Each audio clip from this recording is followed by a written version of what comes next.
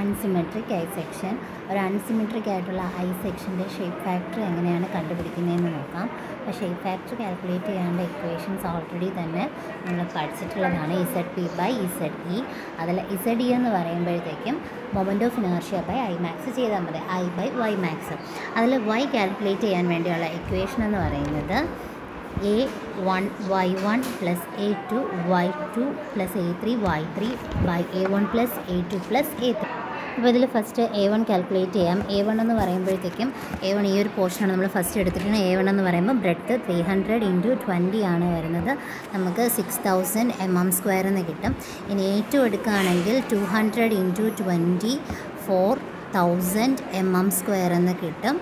Then A3 എന്ന് പറയുന്നത് 240 × 20 ആണ് വരുന്നത്. മൂന്നാമത്തെ സെക്ഷൻ, ഈ ഒരു മൂന്നാമത്തെ സെക്ഷനാണ്. 240 × 20 വരും. 4800 mm² ആണ്. അപ്പോൾ നമുക്ക് ഏരിയ മൂന്ന് സെക്ഷൻ്റെയും 2 ഫ്ലാൻസിൻ്റെയും ഒരു വെബിൻ്റെയും ഏരിയ കിട്ടിക്കഴിഞ്ഞു. ഇനി അടുത്ത് നമുക്ക് Y ആണ് കാൽക്കുലേറ്റ് ചെയ്യേണ്ടത്. Y1 കാൽക്കുലേറ്റ് ചെയ്യാൻ വേണ്ടിയിട്ട് ഇവിടെ ടോട്ടൽ ഡിസ്റ്റൻസ് 20 ആണ്. അപ്പോൾ ഇതിൻ്റെ ഹാഫ് എടുത്താൽ മതി. 20/2 നമുക്ക് 10 mm എന്ന് കിട്ടും. അടുത്തത് Y2 കാൽക്കുലേറ്റ് ചെയ്യണം. Y2 കാൽക്കുലേറ്റ് ചെയ്യാൻ വേണ്ടി ഇവിടെയുള്ള 20 ഫുൾ എടുക്കുക. ദെൻ ഇവിടുത്തെ ഡിസ്റ്റൻസിൻ്റെ ഹാഫ് എടുക്കുക, 200/2. അപ്പോൾ നമുക്ക് കിട്ടുമ്പം 20 + 200/2 എന്നാണ് കിട്ടുന്നത്, 120 mm.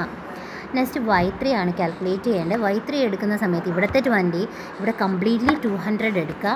അടുത്ത് മേലോട്ട് വരുന്ന ഈ 20യുടെ ഹാഫ് വേണം നമ്മൾ മൂന്നാമത്തെ Y3 സെക്ഷനിൽ എടുക്കുക. അപ്പോൾ 20 + 200 + 20/2.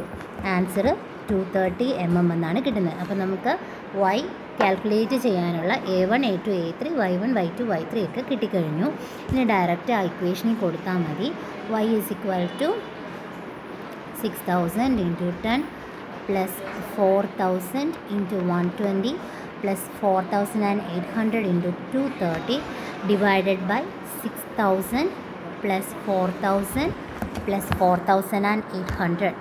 So answer 111.08 mm എന്നാണ് നമുക്ക് കിട്ടുന്നത്. ഇതെടുത്ത് അറിയേണ്ട കാര്യം, ഇത് ബോട്ടം സൈഡാണ്, ഫ്രം ദി ബോട്ടം. ഇനി നമുക്ക് Y കിട്ടിക്കഴിഞ്ഞു. ഇനി ZE കാൽക്കുലേറ്റ് ചെയ്യണമെങ്കിൽ നമുക്കിനി അവിടെ ഇമ്പോർട്ടൻ്റ് ആയിട്ടുള്ളൊരു കാര്യമാണ് I കാൽക്കുലേഷൻ എന്ന് പറയുന്നത്. അപ്പോൾ I കാൽക്കുലേറ്റ് ചെയ്യാനുള്ള ഇക്വേഷൻ എന്ന് പറയുന്നത് 3 സെക്ഷൻ ഉണ്ട്. സിമെട്രിക്കൽ അല്ല, അൺസിമെട്രിക്കൽ ആയതുകൊണ്ട് തന്നെ 3 സെക്ഷൻ്റെയും മൊമെൻ്റ് ഓഫ് ഇനേർഷ്യ നമ്മൾ കാൽക്കുലേറ്റ് ചെയ്യണം.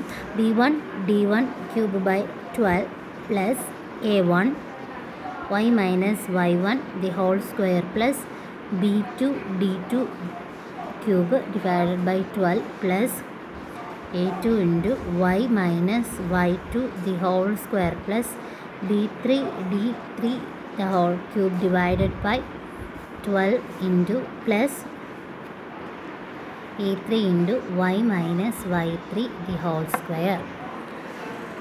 ഓക്കെ, ചെയ്യുന്ന സമയത്ത് നമുക്ക് ആൻസേഴ്സ് എല്ലാം ഉണ്ട്. എന്ന് വെച്ചാൽ സബ്സ്റ്റിറ്റ്യൂട്ട് ചെയ്യേണ്ട സംഭവങ്ങളെല്ലാം ഉണ്ട്. നമുക്ക് ഡയറക്റ്റ് ആൻസർ എന്ന് പറയുന്നത് 143196036 mm⁴ എന്നാണ് കിട്ടുന്നത്.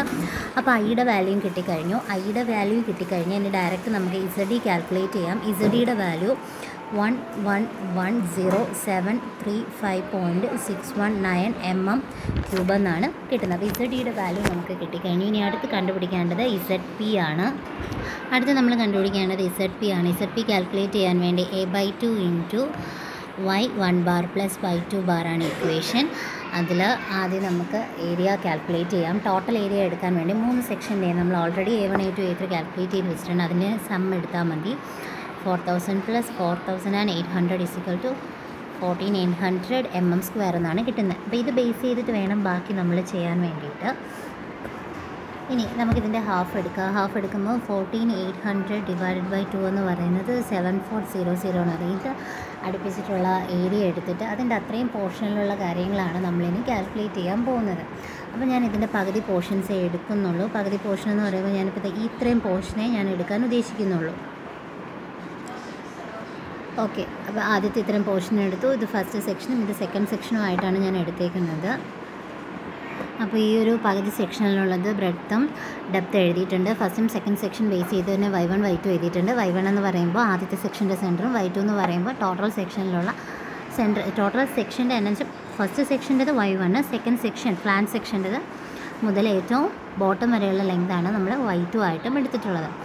പിന്നെ ഡയറക്റ്റ് നമുക്ക് കണ്ടുപിടിക്കാം. കാരണം നമുക്കിവിടെ ഹൈറ്റ് അറിയത്തില്ല, ഇത് എത്രയാണ് നമ്മൾ കട്ട് ചെയ്തെടുത്തിരിക്കുന്ന ഇത്രയും പോർഷൻ എത്രയാണെന്ന് അറിയില്ല. ഞാൻ ഡിനോട്ട് ചെയ്യുന്ന h എന്നാണ്. അപ്പോൾ ഇനി h എനിക്ക് കാൽക്കുലേറ്റ് ചെയ്യണം. എങ്ങനെയാണ് h കാൽക്കുലേറ്റ് ചെയ്യുന്നതെന്ന് നോക്കാം. അപ്പോൾ h കാൽക്കുലേറ്റ് ചെയ്യാൻ ഹാഫ് ലെങ്ത് നമുക്ക് അറിയാം. ഹാഫ് ലെങ്ത് അല്ല, ഹാഫ് ഏരിയ 7400 ആണെന്നറിയാം. അതെന്ന് പറയുന്നത് ഈ 240യുടെയും അടുത്ത ഡെപ്ത് 20, 240 × 20 പ്ലസ്, അപ്പോൾ ഫസ്റ്റ് ഫ്ലാഞ്ചിൻ്റെ സെക്ഷനായി. ഇനി നമുക്ക് അറിയേണ്ടത് വെബാണ്. വെബിൻ്റെ ഹൈറ്റ് അറിയില്ല, h എന്നാണ് നോട്ട് ചെയ്തേക്കുന്നത്, തിക്നെസ് 20. അപ്പോൾ ഇതിൽ h ഡയറക്റ്റ് നമുക്ക് കണ്ടുപിടിക്കാൻ പറ്റും. അപ്പോൾ ഇത് നമ്മൾ h കാൽക്കുലേറ്റ് ചെയ്യുമ്പം 130 mm എന്നാണ് കിട്ടുന്നത്. കാരണം ഇവിടെ h മാത്രമേ അൺനോൺ ആയിട്ടുള്ളൂ, അതുകൊണ്ട് തന്നെ h നമുക്ക് 130 mm കാൽക്കുലേറ്റ് ചെയ്യാം ഡയറക്റ്റ്. ഇനി അടുത്ത് നമുക്ക് y1 ബാർ കാൽക്കുലേറ്റ് ചെയ്യണം. y1 ബാർ കാൽക്കുലേറ്റ് ചെയ്യാൻ a1 y1 plus a2 y2 by a1 plus a2. ഇതിൽ a1 നമ്മൾ കാൽക്കുലേറ്റ് ചെയ്യാൻ വേണ്ടിയിട്ട് വേറൊന്നുമില്ല, h എന്ന് പറയുന്നത് 130 ആണെന്ന് തന്നിട്ടുണ്ട്. അപ്പോൾ ഈ 130യും ഇവിടുത്തെ 20 അതാണ് a1 ആയിട്ട് എടുക്കുന്നത്. അപ്പോൾ 130 × 20. അടുത്ത a2 കാൽക്കുലേറ്റ് ചെയ്യുക. a2 കാൽക്കുലേറ്റ് ചെയ്യുക എന്ന് പറയുന്നത് വേറൊന്നുമല്ല, 240, ആ മുകളിലത്തെ ഫ്ലാഞ്ച് സെക്ഷനാണ് 240 × 20. ഇനിയുള്ളത് y1 ആണ്. y1 എന്ന് പറയുമ്പോഴത്തേക്കും ഈ 130യുടെ ഹാഫ് എടുത്താൽ മതി, y1 ആവും. y2ൻ്റെ ഹാഫ് എടുക്കുക. y2ൻ്റെ ഹാഫ് എടുക്കണമെങ്കിൽ ഈ 130 പ്ലസ് മുകളിലത്തെ 20യുടെ ഹാഫ്. അപ്പം 130 പ്ലസ് 20/2 എന്നാണ് കിട്ടുന്നത്. നമുക്ക് 140 mm എന്ന് കിട്ടും. അപ്പോൾ ഈ വാല്യൂസ് എല്ലാം സബ്സ്റ്റിറ്റ്യൂട്ട് ചെയ്യുമ്പോൾ നമുക്ക് y1 ബാർ കിട്ടും. y1 ബാർ എന്ന് പറയുന്നത് 113.65 mm എന്നാണ് കിട്ടുന്നത്. y1 ബാർ കാൽക്കുലേറ്റ് ചെയ്ത് കഴിഞ്ഞാൽ അടുത്ത നമ്മുടെ എയിം എന്ന് പറയുന്ന y2 ബാർ കാൽക്കുലേഷനാണ്. അവിടെ നോക്കാം, a1 y1 plus a2 y2 by a1 plus a2 എന്ന് തന്നെയാണ് ഇക്വേഷൻ. പക്ഷേ നമ്മൾ y2 ബാർ എടുക്കുന്ന സമയത്ത് എടുക്കുന്ന സെക്ഷനിൽ വ്യത്യാസമുണ്ട്. കാരണം ഇപ്പോൾ ഈ ഒരു ഐ സെക്ഷനാണ് ഞാൻ എടുക്കുന്നതെങ്കിൽ, ഇതാണ് നമ്മളിപ്പോൾ എടുത്തുകൊണ്ടിരിക്കുന്ന ഐ സെക്ഷൻ. ഇതിൻ്റെ ഇത്രയും പോർഷനാണ് നമ്മൾ y1 ബാർ കാൽക്കുലേറ്റ് ചെയ്യാൻ എടുത്തത്. അപ്പോൾ ബാക്കി താഴെയുള്ള പോർഷനാണ് y2 ബാർ കാൽക്കുലേറ്റ് ചെയ്യാൻ വേണ്ടി എടുക്കേണ്ടത്. ഓക്കെ, അപ്പോൾ ബാക്കി പോർഷൻസിൻ്റെ കണ്ടുപിടിക്കാൻ വേണ്ടിയിട്ട് y2 ബാർ കാൽക്കുലേറ്റ് ചെയ്യാൻ വേണ്ടിയിട്ട് നമ്മൾ ഈ ഒരു പോർഷൻ്റെ ഏരിയ ആണ് കാൽക്കുലേറ്റ് ചെയ്യേണ്ടത്. അപ്പോൾ ഏരിയ കാൽക്കുലേറ്റ് ചെയ്യുന്ന സമയത്ത് നമ്മൾ ഈ ഒരു ഹൈറ്റ് നമുക്കറിയില്ല, ഈ ഇത്രയും ഹൈറ്റ് അറിയില്ല. പക്ഷേ നമ്മൾ തൊട്ട് മുന്നേ കണ്ടുപിടിച്ച ഹൈറ്റ് ഇത് 130 ആണെന്നറിയാം, ടോട്ടൽ 200 ആണെന്നറിയാം. അങ്ങനെയെങ്കിൽ ആ ടോട്ടൽ 200ൽ നിന്ന് 130 മൈനസ് ചെയ്യാൻ നമുക്ക് 70 കിട്ടും. അതാണ് നമ്മുടെ ഹൈറ്റ് എന്ന് പറയുന്നത്. അപ്പോൾ ഇനി അവിടെയുള്ള y1 y2 അതുപോലെ തന്നെ a1 a2 ഒക്കെ കാൽക്കുലേറ്റ് ചെയ്യാം. ഇവിടുത്തെ a1 കാൽക്കുലേറ്റ് ചെയ്യുമ്പോൾ a1 എന്ന് പറയുന്നത് 20 × ഈ 70, ഈ ഒരു പോർഷനാണ് ഞാൻ 1 ഇതായിട്ട് എടുത്തിരിക്കുന്നത്. അപ്പോൾ ഈ ഒരു 20 × അതിൻ്റെ തിക്നെസ് × അതിൻ്റെ ഡെപ്ത്ത് 70 ആണ് വരുന്നത്. ദെൻ a2 എന്ന് പറയുന്നത് 300 × 20 ആണ് വരുന്നത്. ഇത് 300, ദെൻ a20. ദെൻ y1 എന്ന് പറയുന്ന ഈ ഹൈറ്റിലെ 70/2 എടുക്കുക. y2 എന്ന് പറയുന്നത് 70 പ്ലസ് 20/2 എന്ന് പറഞ്ഞാൽ 80 mm ആണ് വരുന്നത്. ഇത്രയും ഡീറ്റെയിൽസ് നമ്മൾ ഈ പറഞ്ഞ ഇക്വേഷനിൽ കൊടുക്കുമ്പോൾ y2 ബാറിൻ്റെ ഇക്വേഷനിൽ കൊടുക്കുമ്പം നമ്മൾ y2ന് ഇക്വേഷൻ കിട്ടും. y2 ബാർ എന്ന് പറയുന്നതിൻ്റെ ആൻസർ കിട്ടും. y2 ബാർ ആൻസർ 71.49 mm ആണ്. ഇനി ഇത് രണ്ടും കിട്ടിക്കഴിഞ്ഞാൽ നമുക്ക് ZP കാൽക്കുലേറ്റ് ചെയ്യാനുള്ള അറിയാമല്ലോ, a/2 × y1 bar plus y2 bar ആണ് വരുന്നത്. അപ്പോൾ ഏരിയ എന്ന് പറയുന്നത് നമ്മൾ ഓൾറെഡി കാൽക്കുലേറ്റ് ചെയ്ത് വെച്ചിട്ടുണ്ട്. Total area 14900 divide by 2 × y1 bar എന്ന് പറയുന്ന 113.65 പ്ലസ് 71.49 ആണ്. Answer 1370036 mm square. mm square അല്ല, mm³ ആണ്. ഷേപ്പ് ZP ആണ്. ദെൻ ഷേപ്പ് ഫാക്ടർ കാൽക്കുലേറ്റ് ചെയ്യുക. ഷേപ്പ് ഫാക്ടർ കാൽക്കുലേറ്റ് ചെയ്യേണ്ട ഇക്വേഷൻ നമുക്കറിയാവുന്നത് തന്നെയാണ്. എന്താണ്?